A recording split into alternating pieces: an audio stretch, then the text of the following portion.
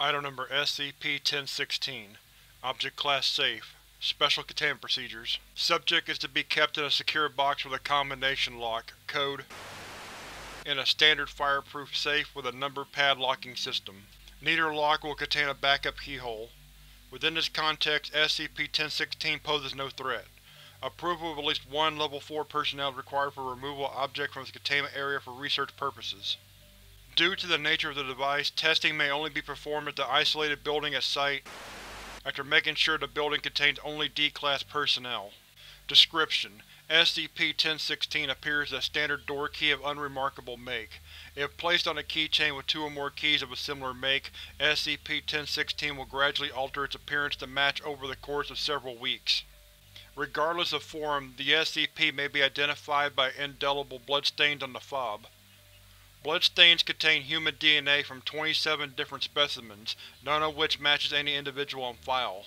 If left in place for more than 2 weeks, the surface SCP-1016 rests on will show evidence of similar bloodstains. The Foundation became aware of SCP-1016 upon review of the arrest of for the murder of his wife and 2 children. Anomalies in alleged airtight alibi triggered the curiosity of Agent Ann, who proceeded to investigate. Initially believing to be the threat, SCP-1016 was transferred to site with its personal effects. Upon noting the unusual nature of SCP-1016, was given a Class A amnesiac and transferred to a different federal institution. When inserted into an unlocked mechanism, the key has no effect. When inserted into the locked mechanism of a door or similar barrier behind which are one or more mammalian lifeforms, the key will open the lock and have its secondary effects. When SCP-1016 is inserted into such a lock, any lights in the structure dim noticeably. At such time, instruments detect no fluctuation in the power grid. The dimming phenomenon is noted with both electrical and incendiary light sources, and lasts until the key is removed from the lock or the door is opened past the frame.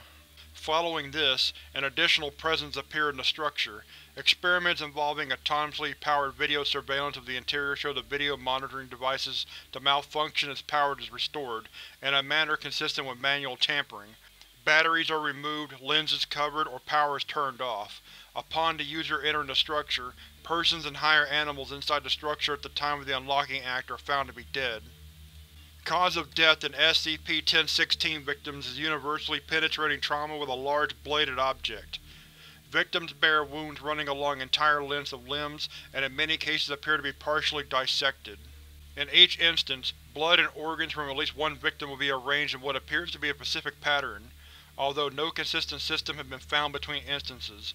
The interior of the residence will show signs of struggle, with overturned furniture, bruising on victims' intact skin, and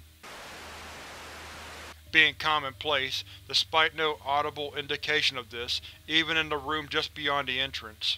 Even in situations where video surveillance would seem to indicate mere seconds passing between tampering and assault, the site contains evidence of struggles that appear to have lasted hours. The original activator of SCP-1016 never reported seeing or hearing anything definite, although upon their initial entry to the structure, some objects have reported having their attention inexplicably drawn to empty windows or doorways, or to hear breathing from an unlocatable source.